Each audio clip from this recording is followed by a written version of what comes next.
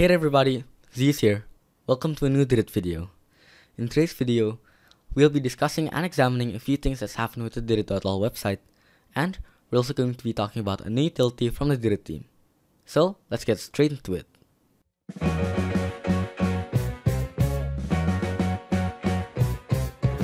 So, hello there everybody.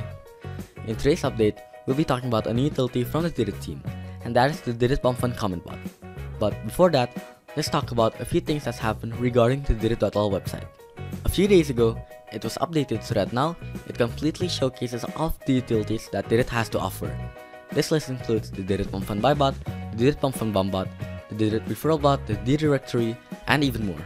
That's not all that we changed from the website though, because a few days ago, we also officially posted our first ever Didid blog post. Once you're done watching this video, you can come check it out in the link in the description below. This will help us in our journey of creating a content-rich website for long-term SEO. Now, back to the Didid Pumpfun Comment Bot. The Didid Pumpfun Comment Bot helps boost your Pumpfun token by leaving mass comments in either token mode or social mode. It also does all of the comments using unique wallet addresses.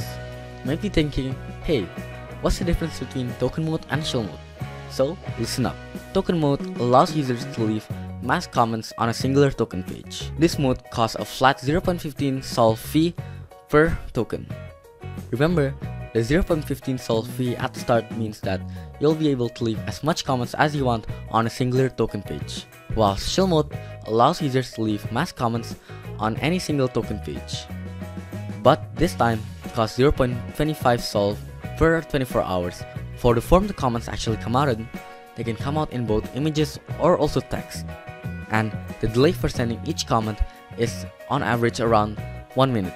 This makes comments made by the comment bot look even more natural and also prevents the comment bot from getting banned. And so now that we're all educated on what the bot actually is, let's talk about how to actually use it. First, add funds to your wallet. The amount can vary depending on which mode you want to use. Second, choose your desired mode. Once again, the wallet will be charged according to your selected mode, and so make sure you have enough funds for the mode you choose. And third, simply enter the comment you'd like to use.